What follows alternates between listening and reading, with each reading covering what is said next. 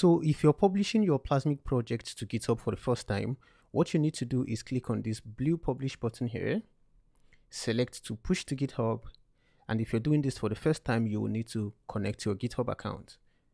It will authenticate behind the scenes,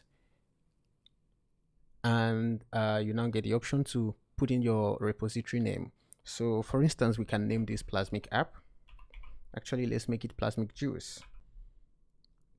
I'll leave the framework to be Next.js and leave the language to be TypeScript, and come all the way here and specify a URL for the domain. So let's do Plasmic Juice. And then click on Save Repository Information. The next thing we need to do is select if we want to push directly to the main branch or push to a different branch and then send a PR from that branch to main. I will commit directly to main and I'll hit on publish. So behind the scenes, GitHub Actions are going to take our project and publish it to GitHub. And our project has been successfully pushed to GitHub. Something that GitHub does in addition to publishing these sites to GitHub is it deploys it to GitHub pages and then provides this URL that you can click on to see the live site.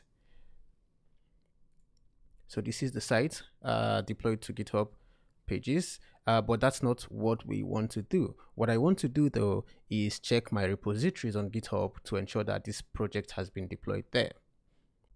So let's get rid of this and I'll open a new tab and go to my repositories. And I should now see that I have the Plasmic Juice repository available on my GitHub. From here, you can choose to deploy this project to any hosting provider of your choice like Netlify or Vercel, as we will see in a different video.